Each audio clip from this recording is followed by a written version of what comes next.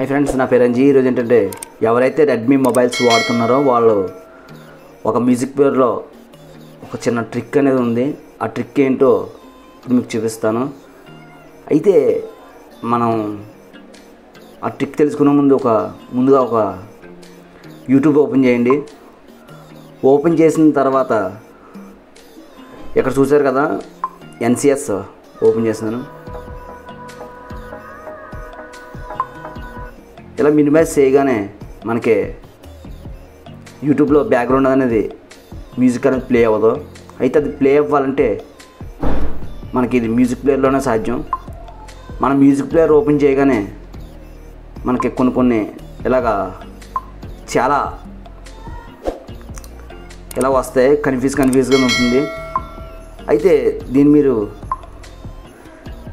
నీట్గా అండ్ యూట్యూబ్లో వీడియోస్ బ్యాక్గ్రౌండ్లో ప్లే అవ్వాలన్న చిన్న ట్రిక్ అనేది చెప్తాను. మ్యూజిక్ ప్లేయర్లో మీరు ఏం చేస్తారంటే ఫస్ట్గా ఒక సెట్టింగ్స్ అనేది వెళ్ళండి. సెట్టింగ్స్కి వెళ్ళిన తర్వాత ఎడిషనల్ సెట్టింగ్స్ వెళ్ళండి. ఇక్కడ చూసారా రీజియన్ ఉంది కదా, రీజియన్ క్లిక్ చేయండి.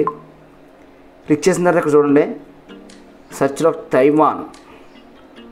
టైవాన్ ఉంది కదా, దీన్ని క్లిక్ చేయండి. ఇక్కడ ఇలా రీజియన్ పెట్టడం వల్ల, టైవాన్ అని పెట్టడం వల్ల ఎటువంటి ప్రాబ్లం అనేది రాదు, ఏం అవ్వదు కూడా. ఓకే, ఇప్పుడు మీరు బ్యాక్ వచ్చేయండి. బ్యాక్ వచ్చేసి ఇప్పుడు మనం బ్యాక్గ్రౌండ్లో మ్యూజిక్ ప్లేయర్ అనేది రన్ అవుతుంది కదా, దాన్ని క్లోజ్ చేయండి. క్లోజ్ చేసిన తర్వాత ఇక్కడ చూడండి, మళ్ళీ మ్యూజిక్ ప్లేయర్ ఓపెన్ చేస్తున్నాను. ఓపెన్ చేసిన తర్వాత మనం చూడండి ఎటువంటి అడ్వర్టైజ్మెంట్స్ కానీ అలాంటివి ఏమి ఉండవు, ఓన్లీ మన మ్యూజిక్ ప్లేయర్లో ఉంటాయి. నెక్స్ట్ ఇక్కడ చూడండి, ఇక్కడ వాట్సాప్ ఉంది కదా, దాన్ని క్లిక్ చేయండి. క్లిక్ చేసిన తర్వాత ఇక్కడ యూట్యూబ్ అనేది ఓపెన్ అవుతుంది. చూడండి, ఎన్సిఎస్.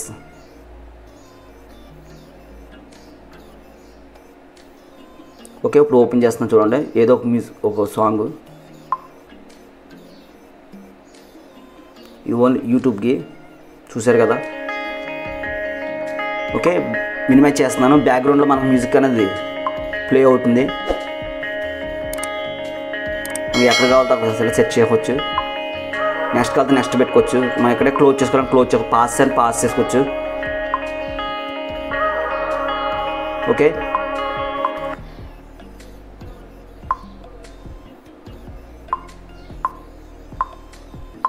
ఓకే ఫ్రెండ్స్, బ్యాక్గ్రౌండ్లో యూట్యూబ్ అనేది ఎలా ప్లే చేయొచ్చు. నెక్స్ట్ ఇలాగ మనకు మ్యూజిక్ ప్లేయర్లో ఎటువంటి అడ్వర్టైజ్మెంట్స్ రావు. ఓకే ఫ్రెండ్స్, వీడియో నచ్చితే కనుక లైక్ చేయండి. Please subscribe my channel. Thank you for watching.